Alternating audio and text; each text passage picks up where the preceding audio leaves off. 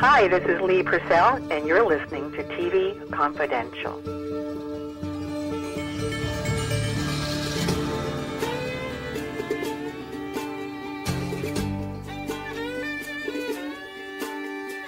Ed Robertson welcoming you back to TV Confidential, a radio talk show about television that is pleased to welcome back actress and comedian Geri Jewell. Geri Jewell, born with cerebral palsy. Geri shattered the glass ceiling for individuals with disabilities when Norman Lear cast her as Cousin Geri on the long-running sitcom The Facts of Life, making Geri the very first person with a disability to appear in a recurring role on a network TV series. Geri Jewell also shattered perceptions when David Milch cast her on the hit Golden Globe and Emmy Award-winning HBO series Deadwood. Geri will be reprising her role as Jewel, the cleaning woman on Deadwood, in the long-awaited Deadwood sequel film, which, as of this recording, is scheduled to premiere Friday, May 31st. We will ask Geri about that and more in just a second. But first, Geri Jewell, welcome back to our program. Thank you. It's a pleasure to be back. I realize that HBO has been very secretive about the upcoming Deadwood sequel, Geri, so I probably know They have. Yes, well, you understand I have to ask you this question anyway. What can you tell us about the movie without giving too much away? Well, I can tell you that it takes place 10 years later after the series ended. So there's a time span that happens, and you see the characters older and where they are 10 years later. And Jewel is still alive.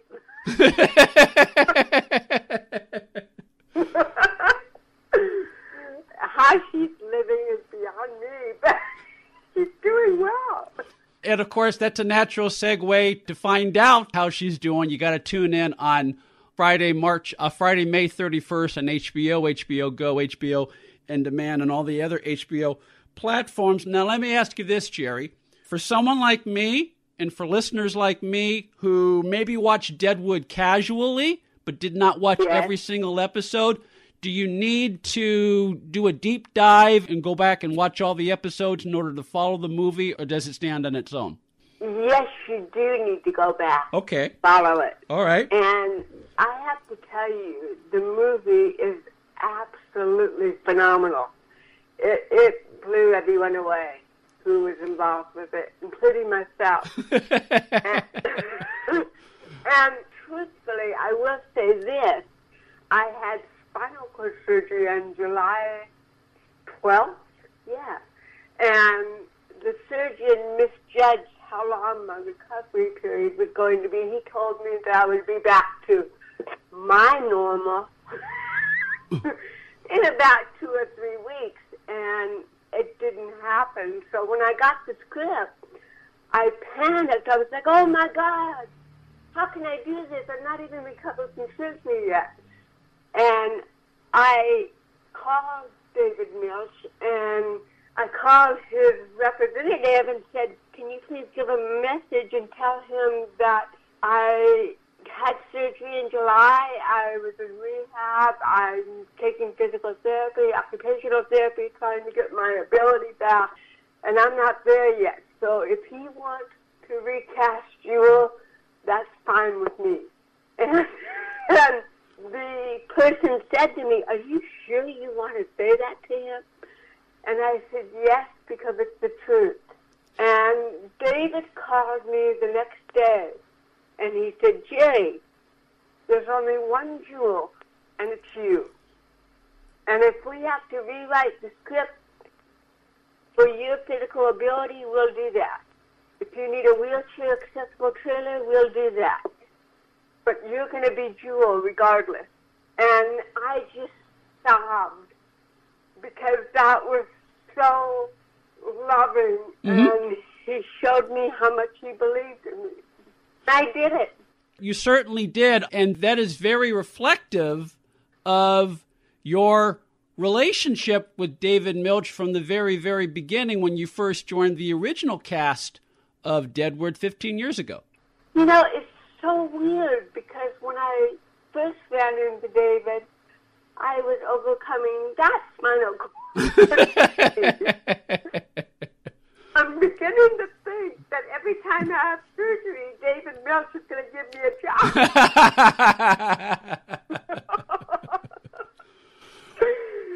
But yes, I believe that he spiritually has been an angel in my path. And if I completed my part of the deal, my work in life, he would be there for me. Mm-hmm. And we're there for each other because I think we both inspire one another in truth. Geri Jewell is one of the cast members of the Deadwood sequel movie, which premieres Friday, May 30th. I keep saying March 31st. Friday. You want to see it right now. That's right, because I do want to see it right now. Which premieres Friday, May 31st on HBO, HBO Now, HBO Go, and HBO On Demand, which gives you plenty of time to go back. For people like me, acquaint yourself with the episodes that you did not see before so that you can follow along with the Deadwood sequel movie, which premieres Friday, May 31st on HBO. To keep up with Geri Jewell, gerijewell.com. And let me ask you this. As an actor, was it difficult for you to step back into a character, Jewell, that you hadn't played in a few years, or was it like slipping back into a comfortable pair of shoes? Well, let me tell you this. I was in a lot of physical pain because, like I said, I was not healed yet completely. I was just barely getting my ability back. And what I did psychologically, and it was a wise thing to do and allowed me to do the role, is I took my own physical pain and frustration and made it her physical pain and frustration, which played very well because she had a very hard life. And my surgery in this life made her life even harder.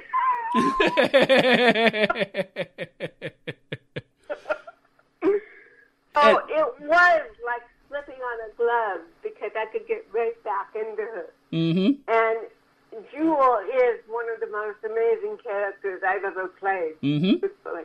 Well, very much so, because not only does it remind us that there were people with, cerebral palsy back then, even though they may not have known it as cerebral palsy, but there were people with disabilities back then. Plus, and this goes back to David Milch, I understand that he gave you a lot of latitude in creating Jewell in the first place, going back to the original show. Yes, he did.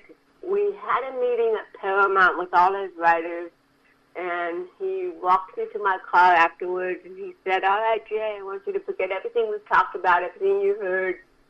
And I thought, oh, my God, I blew it at lunch. And he said, no, I want to see what is in your heart, what is in your mind. I want you to write your own backstory to the character that you're going to play. You create her for me. And I was like, oh, my God, what an honor. And I read everything about the days and times of that time, the 1876 Deadwood, South Dakota. And one of the things I learned in my research was that cerebral palsy wasn't diagnosed until 1921. And truthfully, if she had lived at that time and born with head injury, and that is what cerebral palsy is head injury to the motor part of the brain.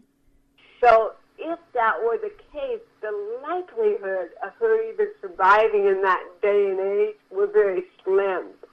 Or if she did live, they would keep her in a room and feed her under a door. She wouldn't be seen in public. So David decided that she was going to be the exception to the rule. She was strong. She was going to be seen publicly. She was going to be a part of society. And I think I was kind of the only person in that show that wasn't real from Deadwood. It was fictional. But it gave the show heart because you know very well how the show is. And I think my character and why David wanted me in the first place was because I gave the show heart and soul and spirit, a lightness, if you will, to a dark show. Yeah, you give Jewel, you give the show heart and soul and spirit. Plus, even though your character may be a fictional character, as you just alluded to, Jewel, Jerry, as you just alluded to, Jerry, because you saw her as the exception to the rule, that makes her a survivor, that makes her a pioneer in that respect, which fits very much with the concept of the show in general, right? Yes, and what's interesting, you just brought this to my attention. I never would have thought of it this way, but in a way, Geri Jewell is a pioneer. It's the first. So, in a way, it was me, somehow. Yeah. Oh, my God. I never even realized. Well, hey, you know this better than me because you're an actor. I'm not an actor. I'm just a guy who talks to actors. But you know this better than me. Every good actor, such as yourself, they look for the one or two things about the character they play, whether it's Jewel on Deadwood or any character you play, that speaks to them. And then, you draw on what you know as a person, everything up to that point where you start playing that person, and you sort of use that to help breathe life into the character, right? Of course. Absolutely. No question there. We're talking to Geri Jewell, Cousin Geri, on The Facts of Life, and Jewel, the cleaning woman, on Deadwood. Geri, along with Ian McShane, Tim Olyphant, Molly Parker, Brad Dourif, William Sanders, and Gerald McRaney will be reprising their roles in the long-awaited Deadwood sequel movie. The Deadwood sequel film premieres Friday, May 31st on HBO Now. HBO Now, HBO Go, and HBO On Demand. Geri's book, I'm Walking as Straight as I Can, Transcending Disability in Hollywood and Beyond, is a very candid and very poignant look at some of the many obstacles that Geri has overcome throughout her life and career, some of which had to do with living with cerebral palsy, some of which had to do with accepting her sexuality, but a lot of which had to do with the nature of people itself and the entertainment industry itself. I'm Walking as Straight as I Can is available in hardcover, paperback, and as an ebook through Amazon.com, as well as an audiobook through Audible.com, Geri's website, GeriJewell.com. You mentioned that you, Geri Jewell, the person, is a pioneer in many respects. We mentioned in our open that when you played Cousin Geri on Facts of Life, you broke ground not only because it was the first time a network TV show had depicted a character with cerebral palsy on a regular basis, but the fact that you, an actual person with cerebral palsy, played that character. Nobody had done that before. No, it was never done before. I was the first person ever with a visible disability cast on a primetime series. Mm-hmm. So it was breaking ground. And I'll mention something that what we talked about earlier, about seeing myself as a pioneer. Mm-hmm. That's a part of me, and I've never really grasped totally what I've done. I mean, I'm easily approachable. I talk to anybody. Mm-hmm. I don't have a big head about it. But when I think about it, when I force myself to think about it, my God, wow. And I started doing stand-up in 78, and I was blessed to have Norman Lear in my audience who cast me on Facts. Mm-hmm. So my success is not only me, it's a lot of people who open those doors also. Absolutely. As we like to say on our program, Geri, nobody succeeds in a vacuum. Yep, that's true. I don't know whether you watch Speechless on ABC, Geri, but I have, yes. That's a good example of how far we've come since you broke ground as Cousin Geri on Facts. The fact that we're seeing more and more I mean, not only more and more characters with disabilities, but performers with disabilities playing those characters versus having an actor without that disability play that character. Absolutely. And we actors and performers and technicians, everybody with disabilities who's in the industry, writers, have been diligently trying to make that happen. And we have made a lot of headway. Yeah. I mean, look at R.J. Mitty from Breaking Bad. He had cerebral palsy also. And he was a series regular. That was amazing for that day and time. Yeah. So I came in the very beginning, and I think the person who does it first has the heaviest doors open, truthfully. And the fact that I am still here, that I'm still plugging away, is a miracle in itself. She's still here, she's still plugging away, and she's still walking as straight as she can, which is also the name of Geri's memoir, I'm Walking as Straight as I Can, which is available in hardcover, paperback, and as an ebook through Amazon.com, wherever books are sold online. Geri Jewell is also part of the cast of Carol of the Bells, the new independent movie that also features Lee Purcell, Donna Mills, and Donna Pescow. Carol of the Bells will be one of the spotlight films at this year's Bentonville Film Festival, May 7th through May 11th in Bentonville, Arkansas. Geri is going to stay with us for another segment. We hope you'll stay with us when we come back after this quick time out here on TV Confidential. Got a product or service that you want our listeners to know about? Become an advertiser or underwriter of TV Confidential and let our brand help promote your brand. For more information, go to televisionconfidential.com/advertise or visit the TV Confidential page at advertisecast.com. Ed Robertson, along with her friend Donna Allen Figueroa, who I understand has a new book out. Yes, it's entitled Fall Again Beginnings. It's the first part of a 4-part contemporary romantic series set against the background of working actors. Something that you know a thing or two about. You write what you know, and I have been working in the business for several years. It is not necessarily autobiographical, but it's based on... Sure, many of the experiences that the actors in my book have, many have happened to me, many have happened to friends of mine.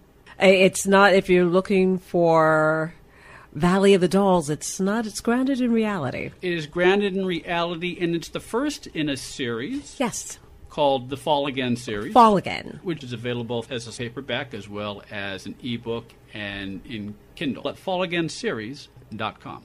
Ed Robertson, along with Benny Biffle and Sammy Schuster, the stars of The Misadventures of Biffle and Schuster. Hey, Benny. Yeah, Sammy? Did you know that there's a new DVD out called The Misadventures of Biffle and Schuster? You're kidding. I thought it was married. I thought it was The Mrs. Adventures of Biffle and Schuster. No, it's single. It's single. It's called The Misadventures of Biffle and Schuster. It's on Kino Lorber. Oh, that's a big company. It is. They only release good stuff. In fact, this came out the same week as the Ten Commandments, the Paramount one that was in color, came out. You're kidding. So you know they deal in quality. Yeah. Of course, this one's mostly in black and white, but there is some color in there, as I recall. Right. But the movies are colorful in themselves. They certainly are. Mm-hmm. And we work with some wonderful people in there. That's right. And Joe Dante visited us on the set, the great director Joe Dante. What did he say about this collection of shorts? He said something along the lines of, and this is merely a quote, "Forehead-slapping funny. What impresses is the dogged authenticity to the era, which makes it all the more hilarious, says I, Joe Dante." Joe Dante. How about that? Yes. And he's a famous writer. Yes, he is. Well, wrote about that Inferno thing. He certainly did, yeah. Terrific, yeah. We're Biffle and Schuster, as you can see. No one else can make that statement louder than we. They say we're soporific, and it's probably we. Because we're Biffle and Schuster. Oh, we're Biffle and Schuster. No, we're Biffle and Schuster. B-I-F-F-L Biffle. S-H-W-S to Schuster. Biffle and Schuster. Need we say more? Available wherever DVDs are sold through our friends at Kino Lorber. TV Confidential is available online for listening on demand as a podcast through iTunes, Spreaker, Apple Podcasts, Spotify, Stitcher, and anywhere else where you could download podcasts. You can also listen to recent episodes of TV Confidential on demand for free on the Listen Now page at televisionconfidential.com. Hi, Hi, this is Richard Pryor Jr., and you're listening to TV Confidential. I was so convinced I was doing the right thing back then. What matters is what you do now. We all have things in our past. This has always been a very difficult time of year. I miss my baby boy. Carol pours her heart into these performances. She's always sizing up the crowd. That's Carol, or as I like to refer to her, Carol of the Bells. Roberts with a reminder that the next edition of TV Confidential will premiere next week on this station at the usual time. We will play part 2 of our conversation with actor, producer, and cultural architect Robert Hooks. We hope you'll join us for that. In the meantime, on the line with us right now is actress Geri Jewell. Geri Jewell, Cousin Geri on The Facts of Life, and Jewell, the cleaning woman, on Deadwood. Geri Jewell can also be seen in the new independent film Carol of the Bells. Carol of the Bells is one of the spotlight films at this year's Bentonville Film Festival, which runs May 7th through May 11th in Bentonville, Arkansas. For more information, bentonvillefilmfestival.com. Keep up with Geri Jewell, GeriJewell.com. Geri Jewell will be appearing in the Deadwood sequel movie along with Ian McShane, Timothy Olyphant, Molly Parker, Brad Dourif, William Sanderson, and Gerald McRaney, among many others. They'll all be reprising their roles in the long-awaited Deadwood sequel film, which premieres Friday, May 31st on HBO, HBO Now, HBO Go, and HBO On Demand. This is going back to when you first played Jewell. You told us a story about how David first talked to you and gave you a lot of leeway in creating the character, but I understand that when you first started filming the show and first started seeing your first script, you were a little surprised at the blue language of the show. I was, because if you think about it, I had spinal cord surgery in '99, and I was really out of the loop as far as what was going on in Hollywood and HBO in particular. I didn't have HBO. So I thought that it was going to be like a Western, like Gunsmoke, and my character was going to be like Miss Kitty. You know? And then when I saw the script, I was like, oh my God. Oh my God. And it was an eye-opener. And I'm glad I did it. I knew that some of my fans from Facts of Life would be appalled. I got a little bit of mail on those lines. How could Cousin Geri say that word? But you know what? It forced me to grow as an actress, and it was the wisest decision I ever made to do that series. Besides, it's not Cousin Geri who's saying it. It's the woman who plays Cousin Geri, and she's playing a brand new character. Exactly. I think we touched on this a little while ago, Geri. Gave the listeners an idea of how challenging it was for David Milch and all the other people behind the scenes to get you and the other actors to coordinate your schedules so that you could all be there at the same time to make the movie a reality. I would imagine once those details were taken care of, and when you reported to the set for the very first time from the movie, I would imagine it was kind of like, you know, a class reunion, a high school reunion, getting back in touch with all those actors. It was surreal. It was so loving. You know, that's the one thing I can honestly say about Deadwood. There is no ego in that show. And, you know, ego kind of thrives in Hollywood. You know, you always have these big egos to deal with. There were no egos from the top all the way to the bottom. I mean, we were all equal, and we were all supportive of one another, and I think that's what makes Deadwood so magical and so real, is because we're able to work with one another on an even keel and give each other the best support that every actor can give one another. It was just amazing. I don't think I'll ever have an experience like that again. It was far more rewarding than any high school reunion.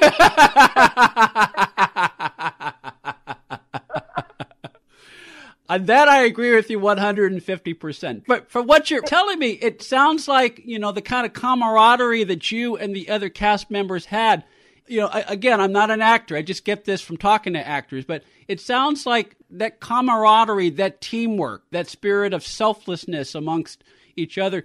From what I understand, that's almost like the way stage actors bond in a way. That's a good analogy. That's very, yes, you're right. Did have that feel. Mm-hmm.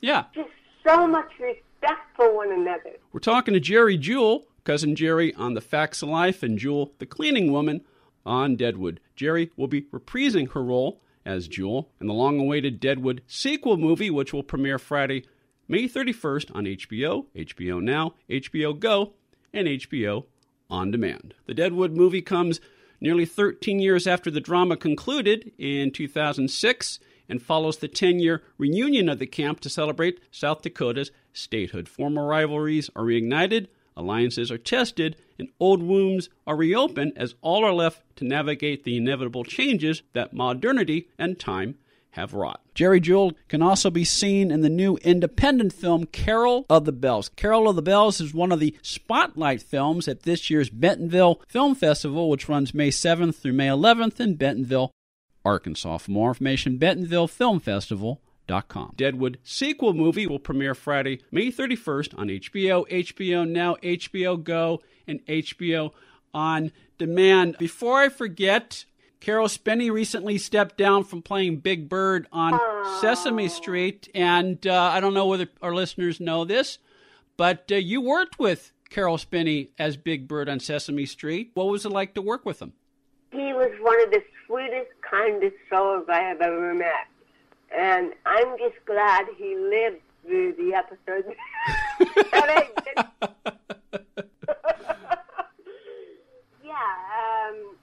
It was 1984, and I was in a scene where I was roller skating with Big Bird. Mm-hmm.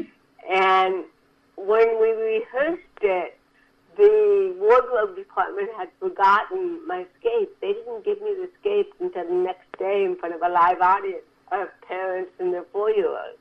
So I went on stage for the first time with skates, and Big Bird was on skates, and I was going very fast, and I realized, oh my God, I never learned how to stop on these things as a kid. And I knew that either I was going to slam into the camera, or I was going to roll right into the audience, or I was going to hit Big Bird. And I hit Big Bird so hard that his head fell off. Oh. And it rolled across the stage, and these 4-year-olds were screaming that I killed him. And Carol Spinney told me years and years later, he said, you know, you were the only celebrity guest that ever decapitated me. And I have to tell you, I let go of my head to save my life. Yeah. Because if he didn't, it would have hurt him badly. Yeah. God knows what could have been done. So he let go of his head to save his own life. Mm-hmm. God, Absolutely. But you don't think about this at the time, and you certainly didn't think about it then because your main concern was to stop your motion and not hurt Big Bird. But when you look back... No, I thought that he was so soft with those feathers and stuff. That he would just grab me with his 2 wings and everything would be cool. Yeah. But when you think about it now, the fact that you're invited to be on Sesame Street, I mean, that's another way of showing little kids that if you happen to live with a disability, that doesn't stop you from getting on roller skates. That doesn't stop you from doing anything. Yes, and I would have to say that Sesame Street was proactive in hiring several people with disabilities. Mm-hmm. All the time it was on the air, it supported children with disabilities, big time. Let's see. We've got the big Deadwood movie coming up. Geri, is there anything else coming down the pike that you're able to tell our listeners about that we can promote on our show? Well, I just completed an indie film, which is the show in the film festival. It might go directly to DVD. It's called Carol of the Bells, and I'm working with R.J. Mitty. He's in it also. A wonderful, wonderful script. I have a cameo. There's all kinds of wonderful actors and actresses in that film. Beautiful film, Carol of Bells. Donna Mills is in it. Ooh. Lee Purcell, Donna Pescow, J. Mitty, myself. So it's a wonderful, wonderful cast. Carol of the Bells with the wonderful, wonderful cast, including Lee Purcell, Donna Pescow, Donna Mills. That is making the film festival circuit, but it will be available to the public later in the year? I think so, yes.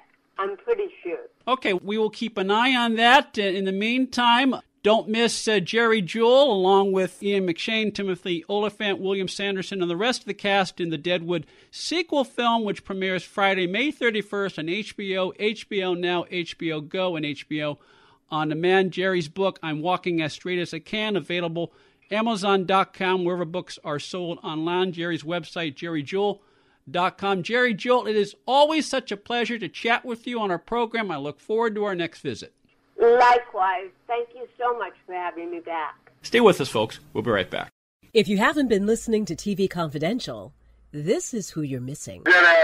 Connie Stevens, Dawn Wells, Eric Braden, Tony Camille, Danson Williams, Don Most, Roy Finnis, Peter Marshall, Sherry Alberoni, George Slaughter, Dan Castellaneta, Taylor Hicks, Lindsay Wagner, Loretta Swett, and many, many more of your favorite celebrities and people behind the scenes in the world of television. That's TV Confidential. Every week on this station. And every day online at televisionconfidential.com. One more item, the Disneyana Fan Club collectible show and sale is the place to go to find the very best Disney collectibles and products, old and new, for purchase. This year's Disneyana Fan Club collectible show and sale takes place Sunday, May 5th from 9 a.m. to 5 p.m. at the Delta by Marriott Hotel, located at the corner of Chapman and Harbor, south of Disneyland and Garden Grove, California. Everything Disney will be there that day, including collectibles of all ages, artwork, figurines, stamps, postcards, CDs, and albums. Special guests scheduled to appear that day will include Will Ryan, Margaret Tinkerbell Kelly, and TV Confidential's Greg Ehrbar. There will also be a silent auction, plus door prizes, raffles, and a whole lot more. For tickets and more information, go to DisneyanaFanClub.org, DisneyanaFanClub.org. Be part of our conversation. If you have thoughts on what you've heard tonight, whether you agree or disagree, we want to hear from you. Send us an email, talk@tvconfidential.net, talk@tvconfidential.net, and we'll work your comments into our next program. One more item I want to tell you about Uber, the mobile app that connects you with the driver for immediate transportation. How does Uber work? Go to uber.com/go/TV Confidential to download the app, uber.com/go/TV Confidential. Then with the touch of a button, you will have a driver curbside in just a matter of minutes. Uber has drivers in cities across the country and around the world. Plus, you can choose to be driven in a black car, SUV, or you can choose UberX, the low-cost Uber, for a ride in a hybrid or mid-range car. Payment is seamless and cashless. Billed to your card on file with no need to tip. Enter promo code TV Confidential, all one word, promo code TV Confidential after you download the app to receive a first free ride up to $20. To sign up directly with the promo code included, go to get.uber.com/go/TV Confidential. Get.uber.com/go/TV Confidential.